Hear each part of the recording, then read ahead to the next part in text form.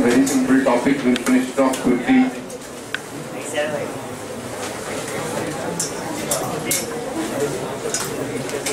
So come to chapter number 9. Financial statements of not-for-profit organizations. Please tell me first of all, what do you mean by not-for-profit organization? Section 25 was old act, no? Section 8, I don't know the new act you are saying, I am just going by it. The old act provided, if a company is about to be formed for the purpose of promotion of commerce, art, science, religion, charity, sports, or any other public purpose, and by its memorandum of association, it has prohibited the declaration of dividends. Surplus, if any, from activities is going to be used only for promotion of its activities. Such companies can apply to the central government, and if the central government is satisfied, but based on certain rules and conditions, the central government can grant a license, and with the help of this license, the company can get registered, and it need not use the word limited as a part of its name. But what are the terms and conditions which the central government prescribes? Profits, if any, of the organization cannot be declared as dividends. They have to be used only for promotion of the activities for which the license was granted. Okay. Not only that, the members of the company, they cannot draw any salary, remuneration, etc. They have to work for the company only for the sake of honor. If they have incurred expenses out of their pockets, if the members have incurred any expense out of their pockets, then the company can reimburse those expenses. If the members have provided their premises to the organization, they can ask for reasonable and proper rent. Not unreasonable, reasonable and proper rent. And remuneration can be paid to a member only with the permission of the central government. So funds of the organization have to be used only for, you can say, promotion of the activities for which it was registered. What was it? Promotion of commerce, art, science, religion, charity, sports, or any other public purpose. That is a not-for-profit organization. And Section 25 also says, if you are violating any of the conditions which have been prescribed by the central government, the license is bound to be cancelled. But before they cancel, they will give you an opportunity of being heard. That is what the Act provides. If they want to make any changes in their memorandum of association, it has to be done with prior approval of the central government. And central government, when it is giving approval, it can impose certain additional conditions. Okay? And Section 25 also provided that when such companies are dissolved, if anything is left in the company, it will be donated to a similar organization. This is what Section 25 provided. Companies Act. So if you are running a not-for-profit organization, you can register it as a trust. Every state has its own act to control the activities of a trust. Or you can register it as a society, constitution. Constitution means under which law you want to work. There is an act called as the Bombay Public Trust Act. So under that act you can register your trust, or you have to run it as a society, an association of persons, and get it registered as a society under the Societies Act of each state. Every state has its own Societies Act. So how to run a society? Based on the state act, you can register your society and run your organization.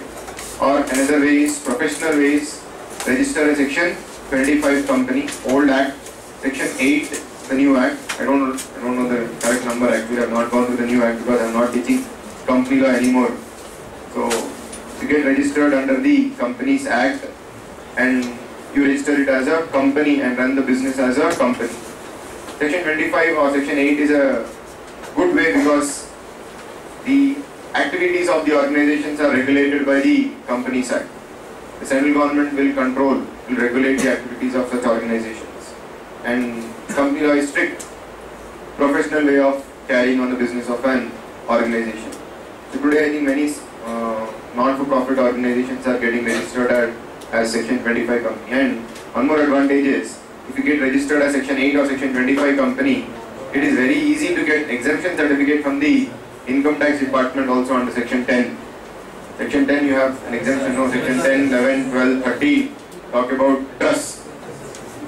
So if you have registered under Section 25, Section 8, you have to approach the assessing officer, the assessing officer, not the assessing officer, I think the commissioner of your particular area. You have to approach him, and if you can prove that, sir, I have got registered as Section 8 company, then you consider that yes, it is a company which is really formed for non-for-profit organization, because central government has already given a license to get registered as Section 8 company, no? But it's not bound by it, but it definitely give more weightage. If it is already registered as a Section 8 company, it is very easy for you to get that exemption letter from the Income Tax Department, and then you can start raising donations and give ATG benefit to the person who has actually given donations. You know ATG benefit. So if you are giving money for registered charitable organizations, then in such cases they will render the donator a receipt, and based on that receipt you can claim deduction in your income tax. While you are computing the income tax, you can claim some deduction. Some organizations will give you 100%, some organizations will give you 50%. No, I don't know whether it is more than 100%. 150. Scientific research is all Section 35, 36, 37 of the Income Tax Act. 35. So it is not a donation you are giving them. It's a contribution there. It's a business expenditure there for you. Here it is a donation. So this is how not-for-profit organizations are formed. You either get it registered as a trust, or you register it as a society, or you register it as a Section 8 company. If you register it as a Section 8 company, so we have to learn about accounting for companies then. So we are now going to learn about how to do accounting in the books of non-for-profit organization registered as a society or registered as a trust. How are you going to do accounting in their books of accounts? Now please tell me, not-for-profit organization is started for some public purpose. The public purpose can be, can you give me examples of not-for-profit organizations? You have an organization near Lakdiga Pull, FAPCI, FAPCCI. It's a chamber of commerce. What do you mean by chamber of commerce? You also have one more organization you would have heard lot of times in the television, ASSOCHAM, Association of Software Companies and PPO or KPO Service Providers. NASSCOM, ASSOCHAM, FAPCI. These are all guilds, or we can call them as chambers of commerce. It's an association of businessmen. ASSOCHAM, NASSCOM is an association of businessmen who are involved in the business of providing software services, PPO services, KPO services. So those organizations, they form an association, and through that association, whatever policy changes they want from the government, they are going to send those recommendations to the government through that association. So the government is going to talk with the association, what the industry wants, what are the tax measures they want, what are the tax offs they want, or what is the policy they want from the point of view of the government. They form associations so that it is easy for them to do lobbying with the government. Okay? So they are also not-for-profit organizations. ASSOCHAM, NASSCOM, FAPCI, these are all not-for-profit organizations. Why? Their objective is not to make profit. It is to work for the betterment of the industry. For the, we can say, the benefit of all the members of the particular association. So it is for public purpose only, we can say. Rotary Club. Have you heard about Rotary Club? Can you tell me what Rotary Club does? Red Cross Society. You have St. Mary's School just behind this building. There is a street behind this building. You have a St. Mary's High School. I think you would have seen many such, we can say, Christian charity schools all over Hyderabad. You have many such schools, no? You have St. Paul's, you have St. Anne's, you have Wesley, you have...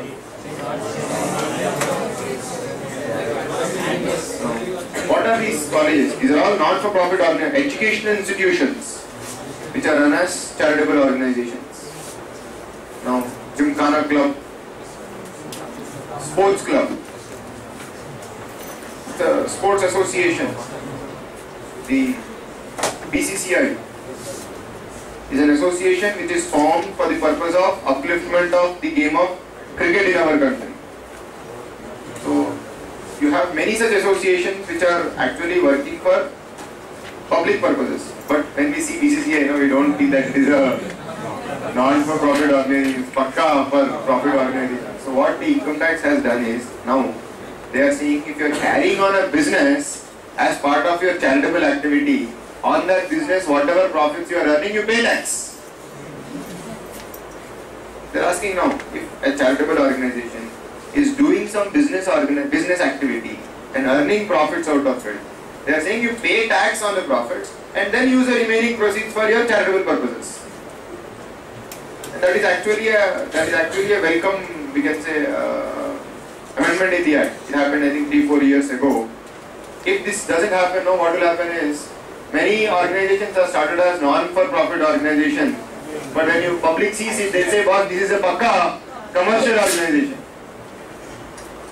And law should be, we should go by the understanding of a normal human being. No, court, whenever it is interpreting certain things, they will take the view of a normal man. The normal man feels an organization is profit organization, then the law will also treat it as a profit organization only. Is it clear? So, if you want examples of not-for-profit organization, you can see education institutions, colleges which are not-for-profit. You have clubs, Rotary Club, Red Cross Society, etc. They do some charity activities. Then you have sports associations which are formed for the upliftment of that particular sport. You have football association, you have the tennis association, you have the cricket association. I don't remember the names. Okay. Then I think in Hyderabad we have HCA, the Hyderabad Cricket Association. So these are associations formed for benefit of sports. Then you have health organizations also, hospitals, charitable, we can say hospitals which provide medical and healthcare services to people at a very concessional rate or sometimes for free also. So now these are all not-for-profit organizations. Now please tell me, for them, what is a major source of revenue? For running any activity, you need money, paisa, donation. So for not-for-profit organization, the major source of revenue is donation. That means they go begging, or they go to people who are rich people, or they go approach people and tell them about their activities and try to get a donation. Okay.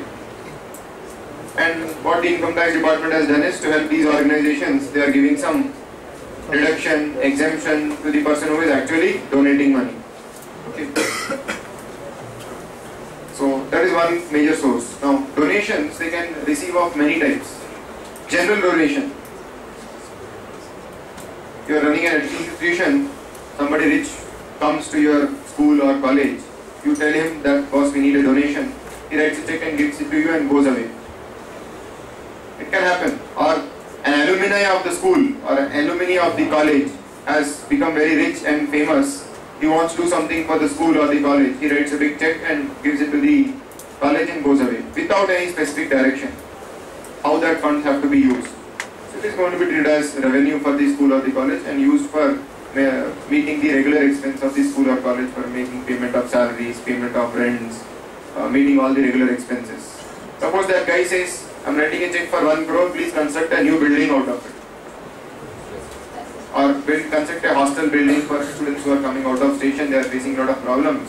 So I want to donate money for construction of a building. It's a specific donation.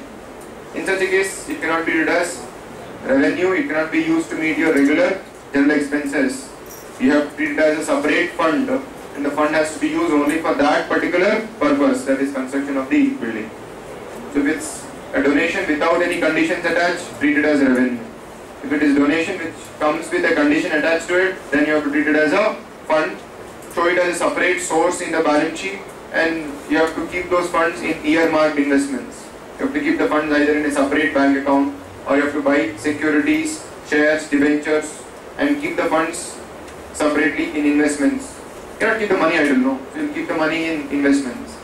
And whenever we are able to execute that purpose for which donation was given, those securities investments can be sold and money can be used to complete that activity for which the donation was given. Okay. Any other source of revenue? Membership fees. In the case of clubs, in the case of, you can say, sports associations, etc. If you don't pay your annual subscription, your annual membership fees, you are not entitled to enjoy the services of the club. Okay. As chartered accountants, we also pay, because even though the Institute of Chartered Accountants of India is not a, we can say, a trust or a society, it is set up under a separate act, the Institute of Chartered Accountants of India. But still we have to pay every year membership fees. If you don't pay the membership fees, the name of the chartered accountant will be removed from the list of members. If he is not paying his COP fees, certificate of practice fees, his COP will be removed. And we don't receive the benefits of being a member of the organization. If you are a member of a Rotary Club, you have to pay your membership fees every year. So sports organization, if you want to go and continuously use the facility of the stadium, spending time in that stadium, so some facilities will be provided to members. So if you don't pay that, you are not going to get that services. So regularly some subscription fees, membership fees is also collected by the not-for-profit organization. It's also a source of revenue for the not-for-profit organization. Are you able to understand? Apart from that, you can also have sometimes entrance fees. When a new member is taken into the association, a new member joins, the trust or the society may charge some entrance fees. If it's a big amount, then we are going to treat it as a capital receipt. We are not going to treat it as a revenue receipt. We are not going to credit it to the P&L account or the income and expenditure account. We are going to treat it as part of capital receipt, and we are going to use it for, you can say, other purposes. If it is a small amount, entrance fee, a very nominal amount is charged, then in such case, we can take it as part of revenue. Is it clear? So we can say normally, these are the major sources of revenue. Not only that, if you are running suppose an education institution, and you give your hall, auditorium on rent to others for a few days, you get some revenue. These are all miscellaneous incomes that can also come sometimes. If you are running a sports organization, you give your stadium for 1 day or 2 days rent for swearing in ceremony of Chief Minister, the Prime Minister, the President, or for conducting the AGM of a company. AGM of Reliance Industries is held at Wankhede Stadium. And I think now even the new Chief Minister is, I think he had his, not over, he was also at Wankhede or Brown? Wankhede Stadium. So they may get some rent for that particular 1 day or 2 days, they can get it as rent. That will be a source of income. If you are running a library, you will charge some monthly fees for people who want to enjoy the services of your library. They will pay you monthly fees, etc., which will be treated as income. Sometimes non-members are also allowed to take the benefit of these services. So non-members will keep paying you some money. With that, they can get some revenue. So there are many other sources. If you are running a hospital, charity doesn't mean everything has to be free. If you provided a huge discount, then in such case, they will pay some amount, the patients may pay some amount, that will be revenue for the organization. There are many sources of revenue. Expenditure, cost of maintaining your activity, cost of doing your activity will be treated as expenditure. Okay. Now, how to account for the transactions of not-for-profit organization is what we are going to discuss in this particular chapter. Okay. So before we go into accounting for not-for-profit organization, I will again try to revise what we have discussed already in chapter single entry. Remember how to calculate income to be recognized in the profit and loss account, how to calculate the amount of expenditure to be recognized in the profit and loss account, how to calculate the amount of cash received towards income, how to calculate amount of income received during the year. Remember, let us revise those things again, because we are going to use those concepts again in this particular chapter. So write down format of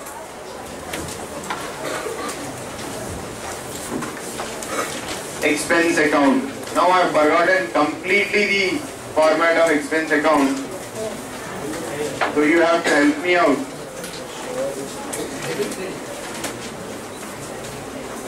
This I remember, after this I don't remember anything.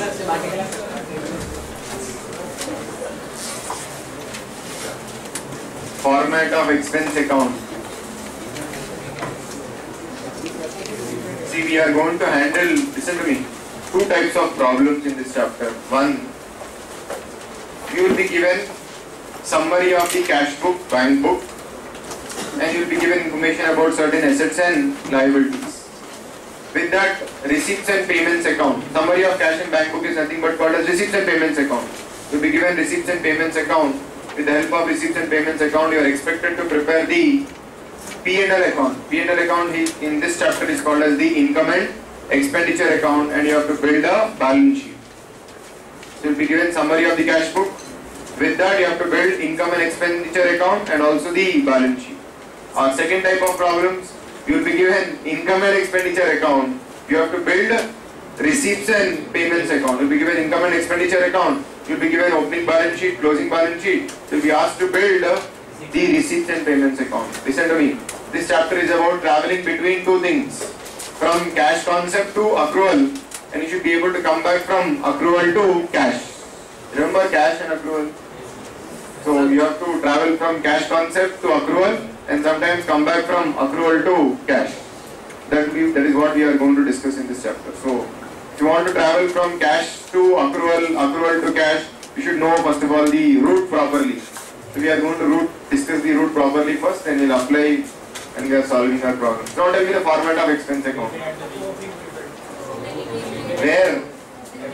Debit side. To opening prepaid. I don't know, whatever you say, right?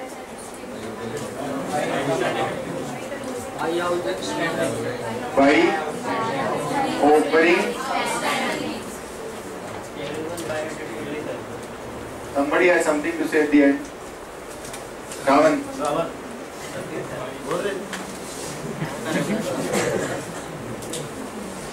Everyone has his own priorities. Next, after outstanding, opening prepaid and opening outstanding. To cash or bank. What is this? Amount paid. Only amount paid, not expense paid. Amount paid. Then, you don't write by P&L immediately, no? To closing outstanding. To closing outstanding expenses. By closing prepaid.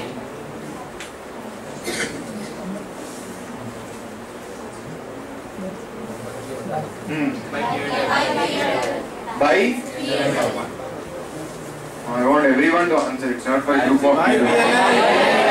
By P&L account. What is it? By P&L account. I know this is balancing figure, but what is the meaning? Expense recognized.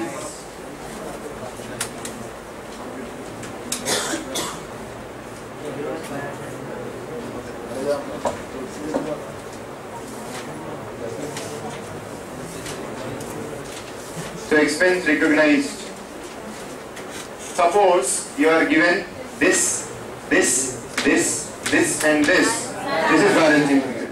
You are given this and this. Then this should be balancing figure. Can you show this in the form of a statement? Yes. Tell me how to calculate that.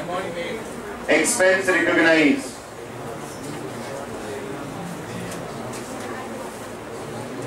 Amount paid.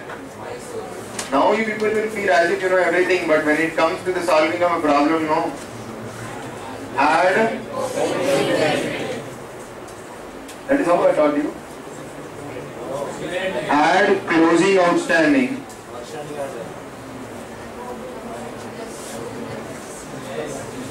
Less closing prepaid.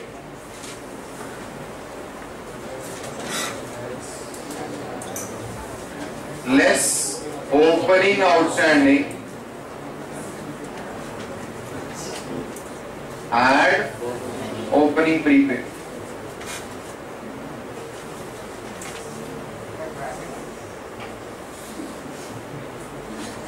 Thanks for reminding.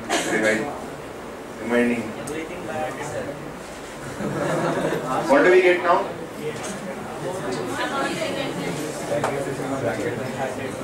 Amount of expense recognized.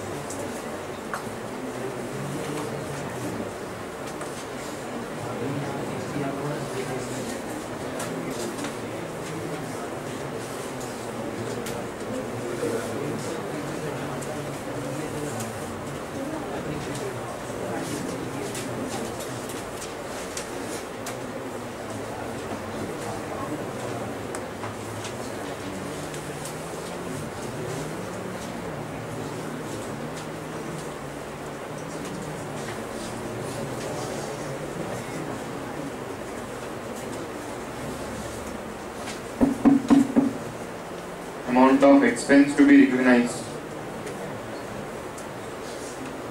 Now, if you want to calculate this from this information, tell me how do we calculate?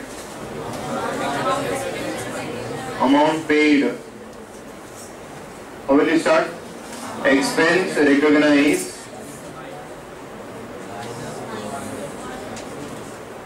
minus opening prepaid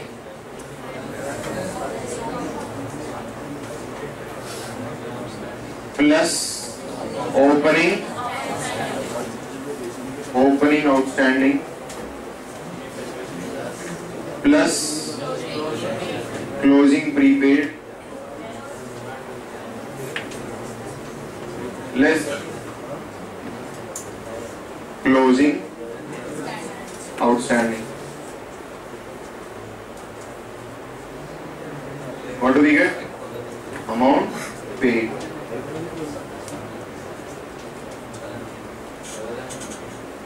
Please note it down, everyone.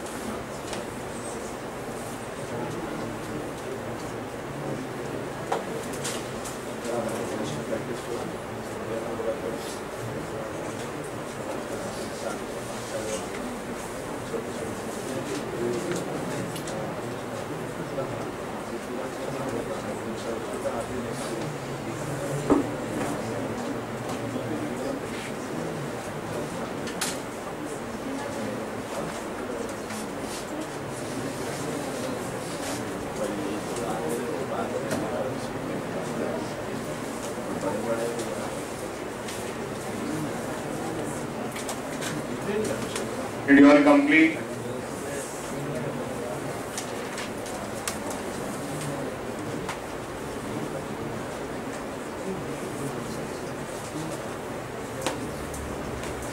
Next, format of income account.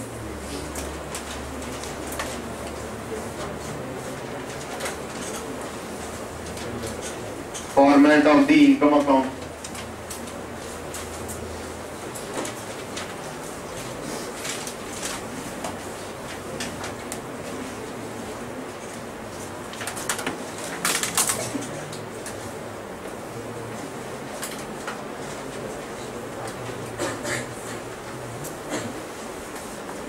Income account.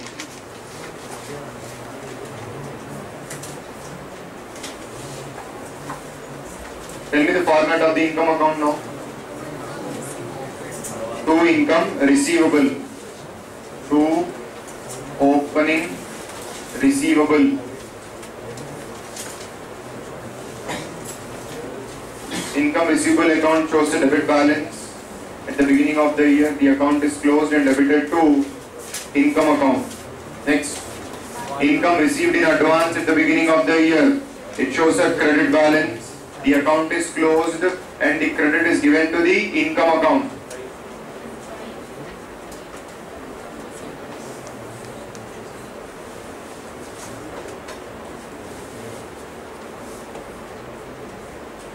Next,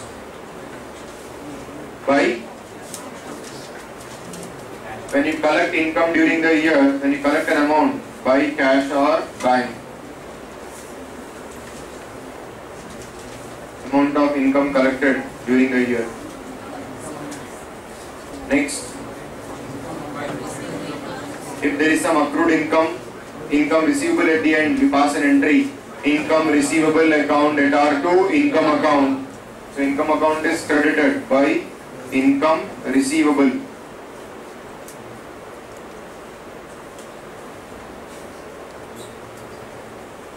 By income receivable.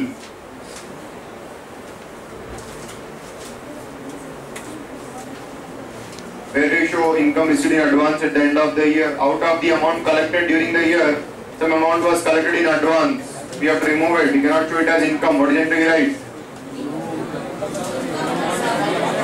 Income account at R2, income received in advance account. 2. Income received in advance at the end.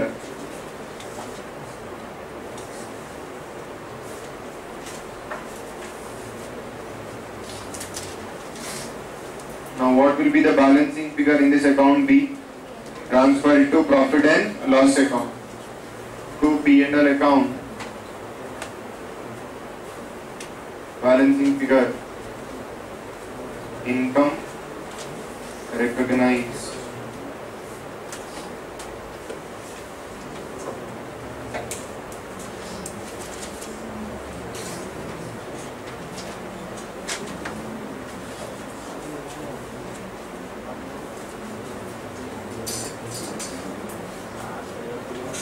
Similarly, let us prepare a statement also. Now, look at the board, everyone. If you are given this cash collected, opening advance, opening receivable, closing advance, you can calculate income recognized as balancing figure.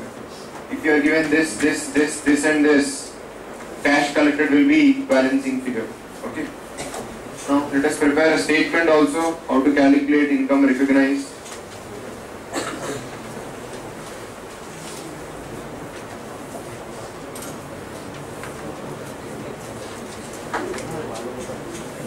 Statement showing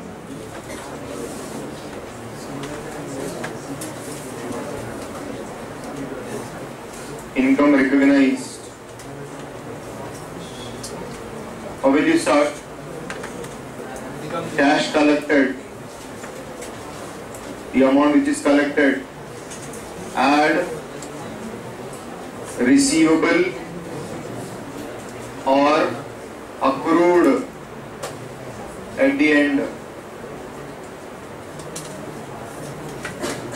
minus received in advance at the end.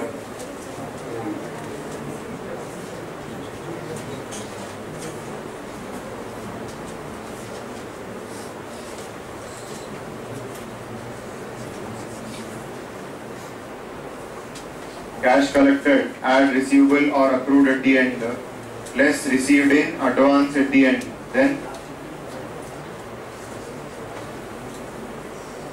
less receivable or accrued at the beginning.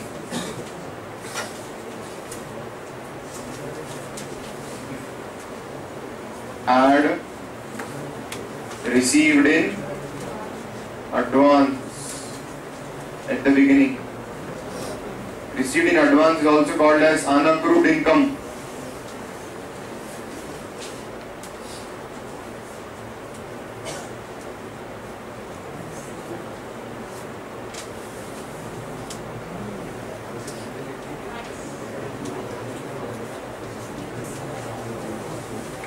Income recognized.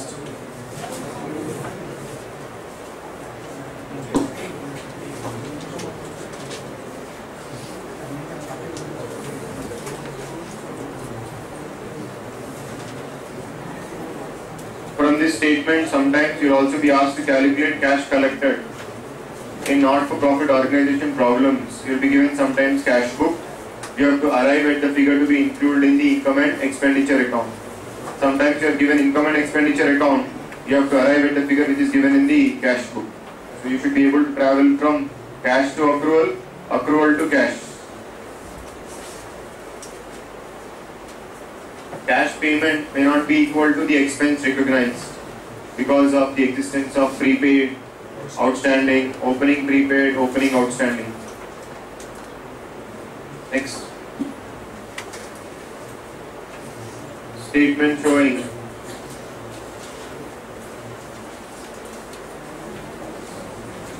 cash collected. Cash here means not only physical cash, it may be through check also. Statement showing cash collected. How will you start now? Income recognized. This is as per accrual. Income recognized. Go in the reverse direction. Less received in advance beginning. Add receivable or accrued at the beginning.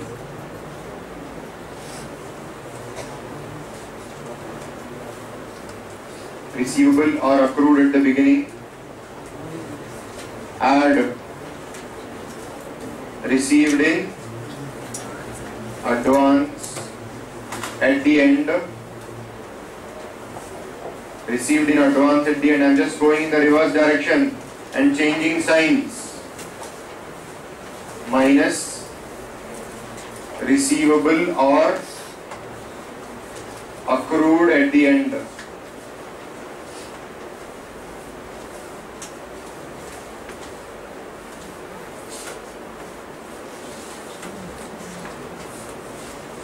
You will get income cash collected. Cash collected during the period.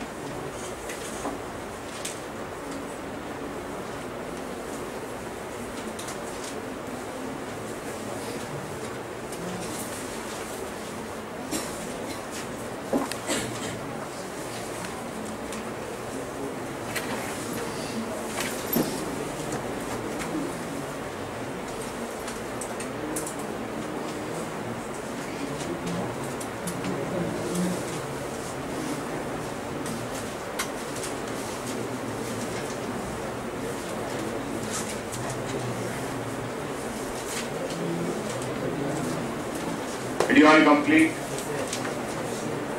Now take 5 minutes time. After that we'll do some problems.